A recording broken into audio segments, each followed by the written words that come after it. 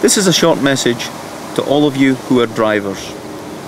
Now, we all know the dangers of using mobile phones whilst driving, but the dangers of using hands-free mobile phones are much less clear. Now, many of us in the past, myself included, have used hands-free devices thinking somehow that this was safer. Quite frankly, that's not the case, and we recently consulted with senior managers in the business, and overwhelmingly we agreed that we should ban the use of hands-free telephones whilst driving. Now, of course, we can all think of circumstances where making a telephone call whilst driving might feel as though it's safe.